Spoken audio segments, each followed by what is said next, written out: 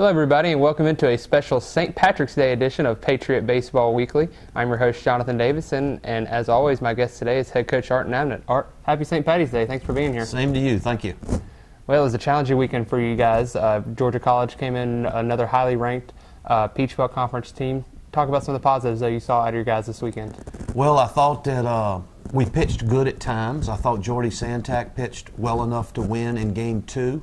I thought even Chance Ducharme pitched fairly well, and Stutes pitched okay. We just didn't do enough to get some key hits at some big times for us. We had a couple chances early in Game 1 with some guys sitting at second base that we didn't get a good key base hit to put us up in that game. And you know, we got to hit with people in scoring position. We got to pitch a little better. I thought defensively we played okay. We got a lot of hits this weekend. I think we were close to 30 hits. But we got to get hits with guys in scoring position. That's the difference right now. Well, you mentioned Jordy Santak's performance. He really was the most solid starter you guys had this weekend. Talk more about his outing. Well, he pitched well. This is like the third or fourth time he's gone out there and given us a quality start. And we need him to keep doing that. We need a couple other guys to step up. We're going to put Jeffrey Stoner in the Friday night game this weekend down at Columbus and see if he can give us 5 to 6 solid innings. And then we're going to turn it over to bullpen. And then in Game 2 we'll go with Santak. And then Game 3 we'll probably go with Morgart because Barfield's still down right now. And see if Morgart can give us, 3 to 5 good innings, and then we'll go to the bullpen. Well, you mentioned Randy Morgart. He's one of the younger guys that you guys played this weekend. Talk about let's talk about him and some of those other guys that really stood out in your mind. Yeah, RJ has been on the shelf with an injury really since the fall. We've been bringing him back slowly, throwing him in some midweek inter-squad games among our own team, and he's done fairly well. So we decided to throw him out there this weekend and see how he did. Thought he did fairly well. 3 innings. I think he gave up 4 hits. A couple of runs, only one of them was earned. But the key thing, he only walked 1 guy and he had 3 strikeouts. So I thought that was enough to merit earning him a start this weekend. That's going to be a tough start for him down at Columbus, but felt like he merited it. And we're not asking him to go out there and go 9. We're asking him to go out there and go 4 or 5 innings and have us in the game. And I think that's doable. You mentioned your guys at the plate. Season high 19 hits in the final game of the series against the Bobcats. You actually out-hit them. What was the biggest key at the plate for you guys? Well, I felt like we had some good at-bats. We fouled off a lot of pitches and made it tough for their pitchers, and that's what we got. We got to grind at-bats out more often, especially in Game 1. If we'd have ground out some more at-bats, then we would have probably had a better opportunity to put ourselves in a position to win one of the first 2 games. But we didn't. We waited till the 3rd game to really put the ball in play with some backspin on it. And we hit some balls hard in Game 2 of the series that got caught. Defensively, they were really good this weekend and got to some balls that we felt like could have got through. But, they're a very, very good baseball team.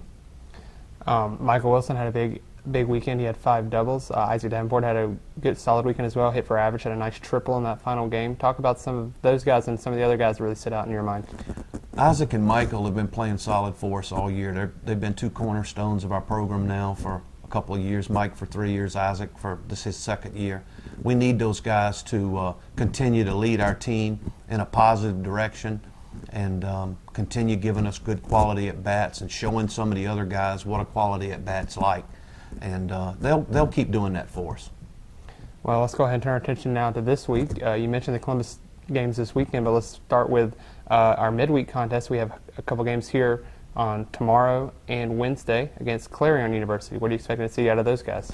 Well, I know they hadn't been outside much. I think their record's 2-2. Looking at some stats on them today, I saw where they split with East Stroudsburg last week, and East Stroudsburg's number 20 in the country. So it's my guess that he's got a really good young team, and they'll be full of energy when they come out and play us tomorrow night. So we got to come out and play good baseball and give ourselves an opportunity to win tomorrow and on Wednesday. Of course, Clarion University out of Pennsylvania, and so they have been dealing with some cold weather up there. Who are you expecting to start on the mound, and who do you want to get to the bullpen to get some work in? We'll probably go to Spencer. We'll start Game 1 on Tuesday night, and then for the 2nd game it'll probably be Gordon Owens or Cox, one of those 2. In fact, both of them will probably throw a couple of 3 innings apiece, and then we'll again turn it over to the bullpen for Ducharme and Stutz and Dixon and Hatfield and those guys. It'd be good to get some of those guys in some work in the midweek contest, and maybe not quite as a stressful environment as some of the Peach Bowl play is, and especially a guy like Spencer Jordan really could use a good outing. Yeah, we moved Spencer from the weekend to try to give him an opportunity to relax a little bit. I think he's put a lot of pressure on himself, and hopefully he can come out and give us a quality start tomorrow night. A player that was all conference a couple years ago definitely knows he has it in him, just really needs to get some work out there and get some confidence back in. Back out there on the mound. Yeah, he's not only getting a week off from the Peach Belt, but he's also getting a few extra days to help his arm situation out. We're hoping he comes out, feels really good tomorrow, and gives us a good, solid 5 to 6 innings. That's what we need from him. Long trip down to Columbus next weekend, as you mentioned already. Talked about some of the pitchers. You're thinking about going with Jeffrey Stoner out of the bullpen and moving into a starting rotation, kind of try to see what he can get out of him. What are going to be some of the keys down there, maybe at the plate and overall? Well, first of all, Columbus is a tough place to play, and it is a long way from home. But I know our guys have the capability to go down there and win that series. We just got to play all 3 facets of the game and play them well, not give anything away like walks and hit batsmen. We just got to make sure that everything that our opponent gets, we make them earn it. And then on the offensive side, we got to have quality at bats, keep people in scoring position, and get some key hits at the right time. And there's a very thin line between winning and losing, and sometimes it's so small that you can go back to certain times in a game and see where the game switched momentum. And you know, that's where when we get to that key point in the game, when the game's really tight there, we have to play very well and do the right thing at the right time to put ourselves in a position to win the baseball game.